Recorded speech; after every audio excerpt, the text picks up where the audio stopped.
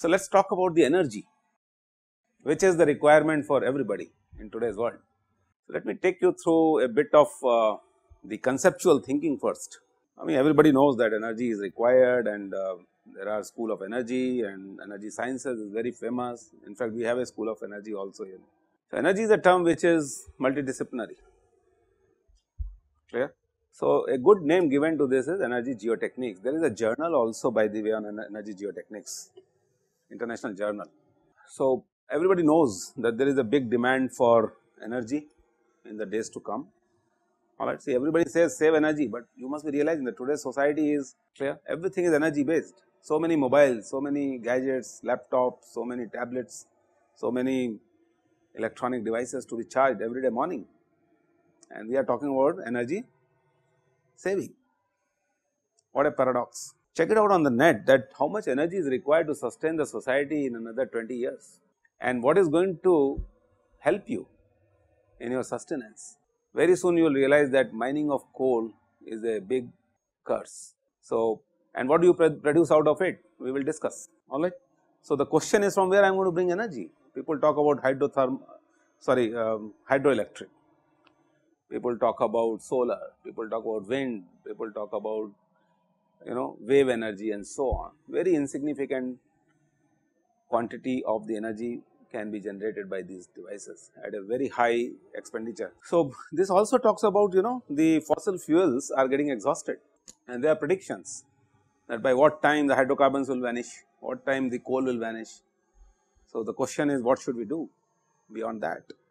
What are the consequences to the environment because of these fuels? And this is where I hope you will realize that geotechnical engineers have to play a very important role in the energy geotechnics, particularly nuclear energy, renewable resources, fossil fuels, alright. So, this subject earlier never used to be discussed in the realm of geotechnical engineering. What you must be realizing is that these are something very utopian, but yes, now people have started working, and there are few guys who have gained lot of knowledge and taken enough lead in these subjects now. Now, what happens is because of the complicated nature and extreme complex composition of the geomaterials, it becomes very difficult to understand what type of behavior these materials will exhibit when you talk in terms of the energy geotechnics. So, all these concepts have to be recast, they have to be re-understood, they have to be developed, and masters is the right time when it is our job that people like us should train people like you to think ahead of what has already been done. Now, this is a good example of now I am talking about the hydrates, what you were talking about from the very first lecture. What is the link between the frozen state of the geomaterial, which not many people study in undergraduate and even postgraduates, unfortunately, in our country. But you will realize that these are the gold mines. So, once you understand these subjects better, your maneuverability becomes much more in your profession.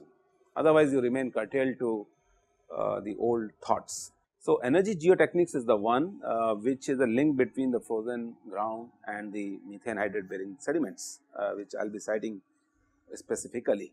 I do not know how many of you are aware of carbon sequestration. Carbon sequestration meaning to capture the carbon and yes, you are right. store it. Carbon capture is, yes, you are right. But I don't know the application level. Then you know everything. If you know that how to steal the carbon from the environment and pump it into the geo environment, that is sequestration, alright. Capturing something from somewhere and pushing it into another matrix. Yes, want to say something in your words? Like you capture and you sometimes store in the sea. Sequester. You call it blue carbon, like other carbon, like this. Okay, so for your help, I have a link. So, it will talk about the sequestration process and where we are as a country. Well, this is a job mostly which was done by the guys who are in the mining. So, they used to talk about methane gas sequestration, and geotechnical engineers became very interested in this. Why? Because there is a fluid phase and porous media is coal, or porous media could be the soils. So, if you see this paper, a coupled thermohydromechanical simulation for carbon dioxide sequestration, you can learn what is happening in this context. These are the guys who are doing a lot of work in this area. There is another one which is I think would be useful for you. This is another paper on finite element model for simulation of carbon dioxide sequestration, alright. This was the volume 1 issue number 3. Just to give you an idea about what is happening in the world in today's context. So, the material in which the sequestration is taking place is a porous system, clear. It could be rocks, it could be soils, it could be coal, it could be resins or whatever, and then you are pumping in the gaseous phase or fluid phase. So, this is another interesting paper, carbon sequestration potential of South Wales coalfield. I think I was talking about this. What is ResearchGate? It's a platform for many research scholars where they share ideas or they share queries in ResearchGate. Correct. What is the advantage of this? Yeah, you can know the contemporary issues and you can solve the queries of other research scholars. Very good. I am quite happy. This is what the sequestration is in simple words. You know, if you look at here, what is happening is that most of the industries are emitting carbon dioxide in the environment. If I can capture it somehow and if I can pump into the deep aquifers where you have methane gas, alright. So, it is just like reverse of pumping out test which you did in hydraulics. Here this is a pumping in test, but rather than water being injected, what I will do is I will inject carbon dioxide. So, carbon dioxide is heavier or methane is heavier? Correct. So, CO2 and CH4, so that makes a lot of difference, alright, understood. So, you are flushing lighter gas by injecting heavier gas, clear. Master the whole art, and that is what the carbon dioxide sequestration is. Read a bit more about it, those of you who are interested. So, here if you can see that they inject wells, they create wells, and through one of the wells they will inject carbon dioxide, and whatever methane is present in the aquifers, particularly coal seams, they will flush it out from the other end, they can use it for. So, I am saved of mining, because mining has a lot of problems.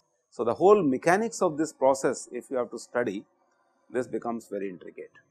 So, I will try to touch upon how to deal with these type of situations in this course, environmental geomechanics. You know, people are trying to talk about whether the nation should be depending upon the fossil fuel or they should go nuclear. Have you come across something of this sort, where the treaties are being signed by different countries, where government's fate might also depend upon the type of decisions which are being taken in the country. So, check it on net, a lot of information is available. NPT, Non-Proliferation Treaty, why we should go nuclear, alright, and why we are not satisfied with the conventional processes. Thermal, what is thermal? Incinerate coal, run turbines by steam which you do by boiling water, and then run turbines and generate electricity. Lot of consequences, you produce enormous amount of fly ash. Big question is where to dump it, where to throw it, how to stop its movement into the atmosphere, air, volumes. So, if you are incinerating, let us say certain amount of coal, equal amount of the fly ash gets generated or more than that. The calorific value of the coal is less many times if the coal is of not good quality, clear. Mining has its own issues, several problems. So, why don't we go for, let us say, something which is more sophisticated, is the question which is in the national debate. So, many are opposing this thing. Which party you will be belonging to? You want to oppose nuclear power or you want to promote this nuclear power? You want to promote, okay, why? It has less disadvantages compared to thermal. Because okay, what comes to your mind? What type of less disadvantages it has? The wastage, as you said, like fly ash, those problems will not be there in nuclear waste. There will be some other problems then. It is quite dangerous. It will yield more. Yeah, you are quite close to the correct answer. So, let me answer the question and let me create a discussion on this. So, many people have opposed, that country should not go nuclear, and we will talk about this, citing its dangerous and difficulty in disposing the radioactive waste. Yeah, that is true. So, here we talk about quantity versus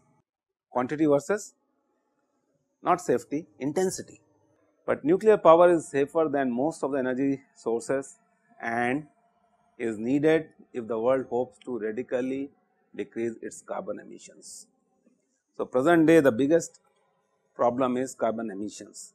You produce cement, carbon emissions, you produce steel, carbon emissions, clear? You construct buildings, carbon emissions, alright.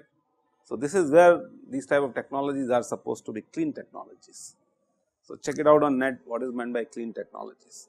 However, suppose this is what the conventional thing is discussion.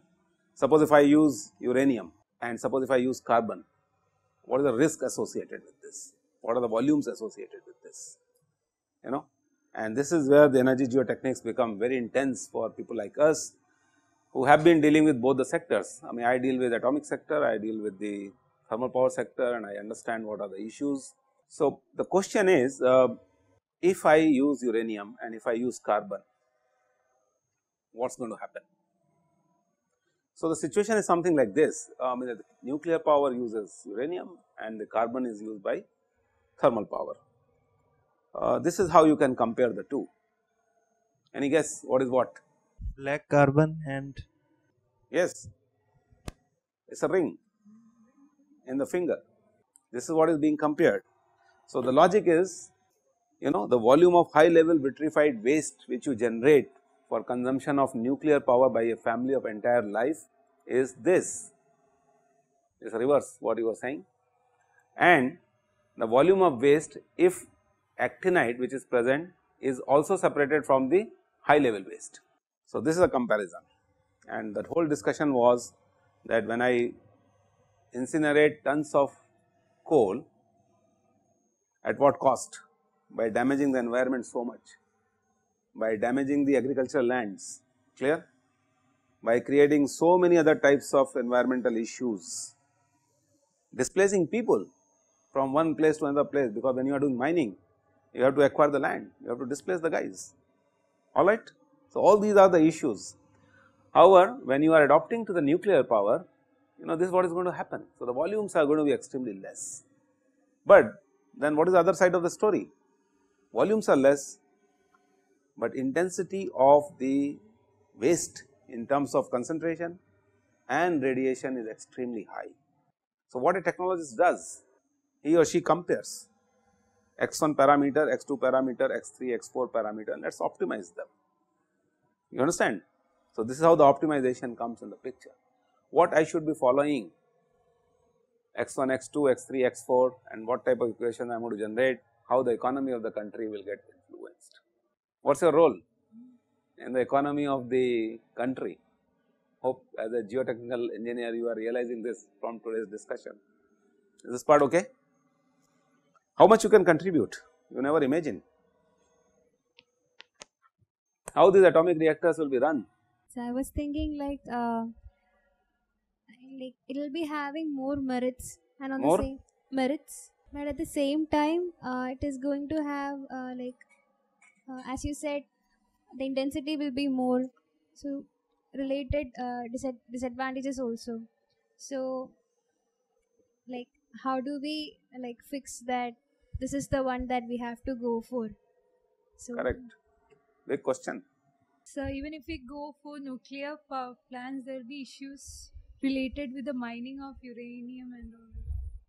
The volumes are important. The volumes are important. So, from one mine I can sustain maybe for another 100 years of the life. The amount of uranium which is present and carbon. You must have heard about uranium enrichment also. No, in your 10+2 physics you must have done this, I am sure. How do you enrich the ores? It is a big technology. Start quantifying things now. Until now it was too much of abstract thinking, is it not? So, let us talk about now contaminant geomaterial interactions. Interaction part I think I have explained quite a lot, and contaminants are also clear to you, anything which is unwanted, undesirable, clear, which you never expected in the system. And what is our system? is geomaterials, alright, or microbiogeosphere. If you remember, I sometime back I coined this term. So, in this system, if any contaminant comes, it is not a good situation, but suppose if it comes, I am helpless, I want to understand how the interactions are going to take place. So, the first question which was asked is how would you dispose the nuclear waste, because the more and more furnaces I run, the more and more coal I was using, tandoors for that matter, any type of oven, the more and more ash you were generating, and you had an idea, my ash I will dispose in your home next door, is this correct? That is what happens, their ash comes to your courtyard. So, we will throw it there, they will throw it here, this is how the game was being played. Unfortunately, in this case you can't do this, because there are few watchdogs who are watching what is happening in your country. This is being observed by international agencies. So, one of the options is that you take this atomic waste, contain it in canisters. Canisters are normally made up of lead, because leads are retarders of atomic activity, radioactivity. So, these canisters contain toxic waste which is nuclear in nature, and normally they are stored on the surface with special measures and they are covered. So, this is the compacted geomaterial, and on this I can grow the vegetation and there could be a water table, good scenario.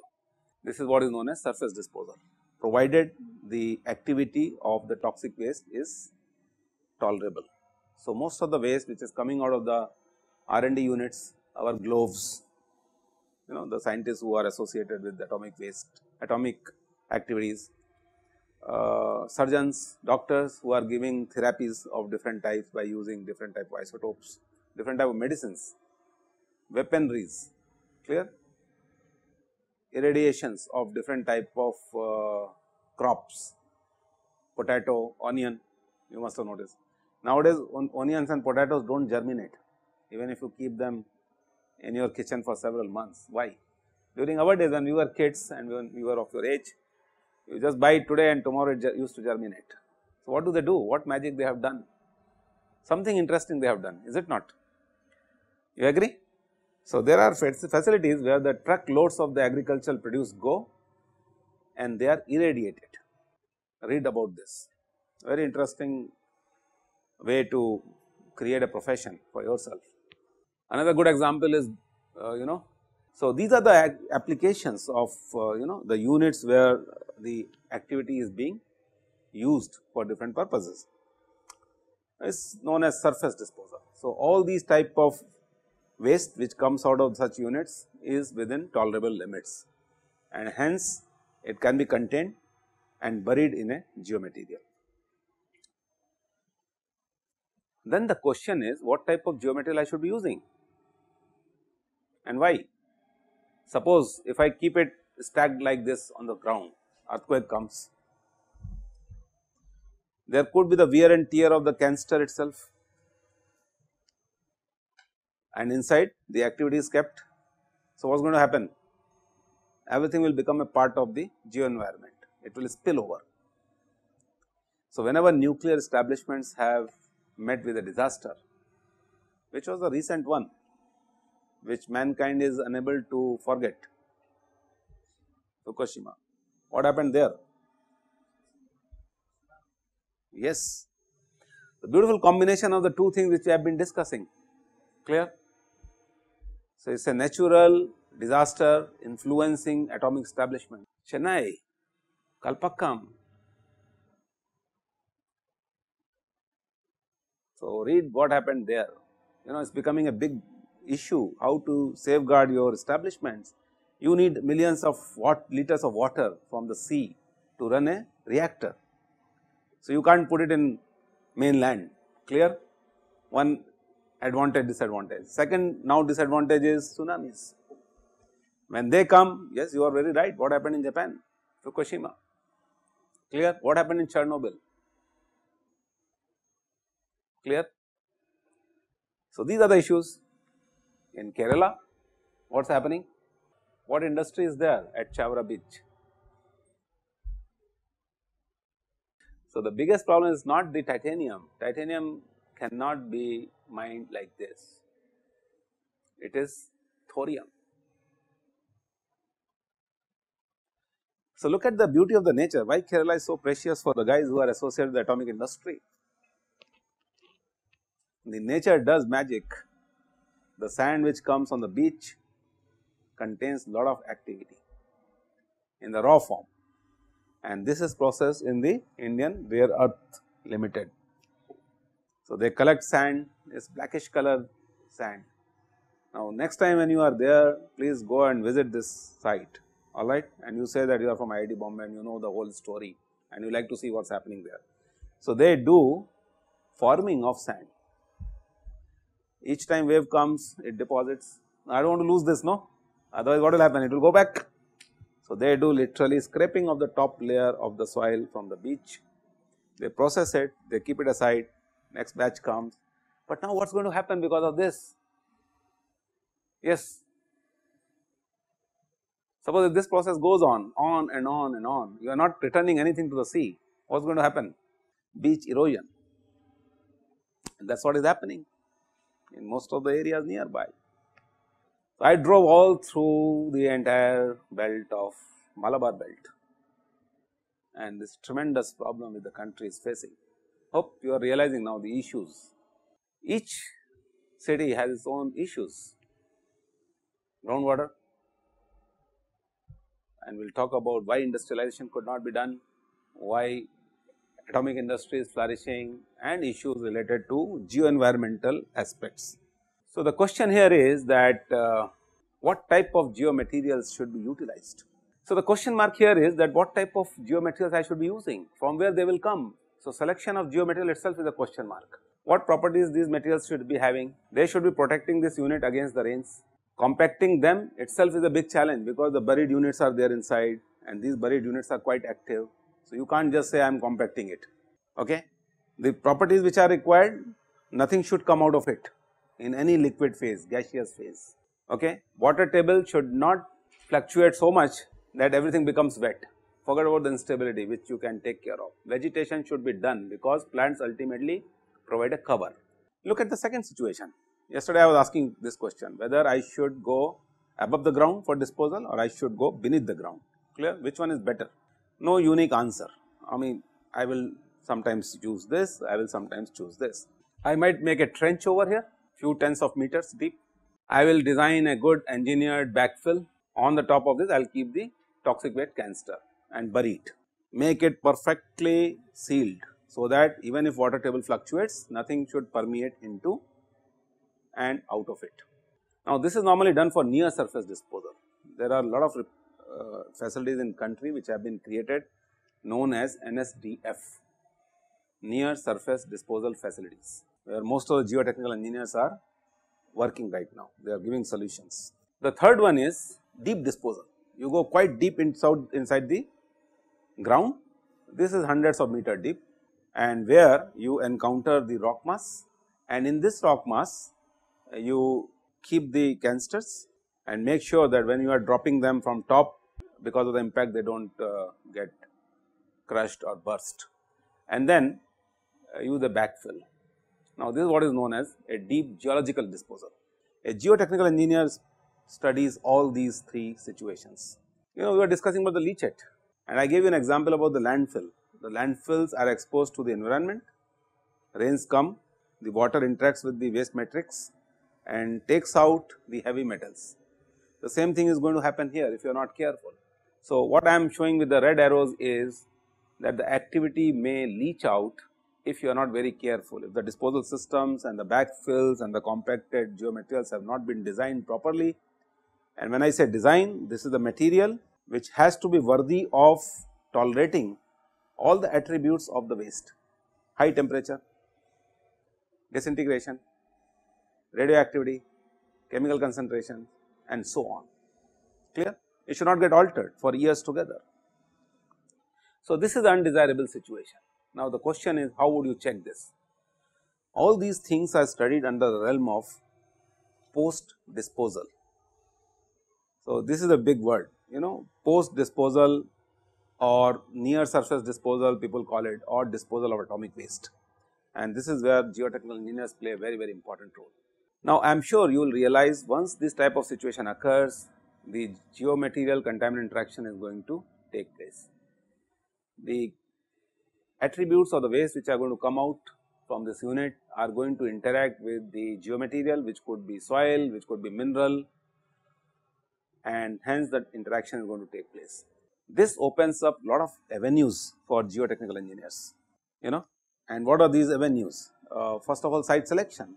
What type of soil I should be using, where I should be dumping this waste, what type of geological formations which are worthy of locating or depositing or throwing my waste, alright. We call this as worthiness of the candidate repository. Selection of the site becomes very important. If India has to become a nuclear major, we should be having more and more disposal sites, clear, and that depends upon the attributes of the waste which you are generating. Selection of geomaterial itself, which are normally termed as barriers, covers, protective layers and so on. From where this type of soil will come, how would you place them, how would you make covers out of it so that nothing goes out of it, no radiations go out of it, water does not come into the system and so on. Post closure response, having done all these things, disposal, how the waste is going to interact with the geomaterials is a very big question, and truly speaking these processes are going to occur over several tens and hundreds of years. So, when you are designing these type of systems, time becomes very important. Remember in the last lecture I was talking about the environmental impact analysis has to be done in two domains, that is time domain and distance domain. So, x, y, z, comma t becomes my motive. So, if at all this type of leakage take place, how the geo environment is getting affected, up to what distance, up to what time. Another way would be after this much time, how much would be the impact. So, this is how most of the establishments are designed, clear. And then comes the monitoring. Once I have disposed of everything, how would I monitor whether the system is behaving all right or not. So, if you understand all these steps, this is a very complicated thing, but very intricate, but very evolving, and it is basically catching the attraction of several guys nowadays. And this is where we talk about THMC, thermo, hydro, mechanical, chemical interactions. I think I have already given you enough feedback about what is the thermal effect, the waste might be at elevated temperature, how hydraulics of the waste is going to come into the picture at elevated temperature, how the mechanical properties are going to change, compressibility, shear strength, consolidation and so on because of chemical interaction. The second one is THMC, and B also I have added to this, biological. So, this is what is the coupling and interaction, which is the order of the day. Everybody is trying to master this, and I hope you can understand why this subject is becoming more important, because this has strategic importance, this has commercial importance and so on.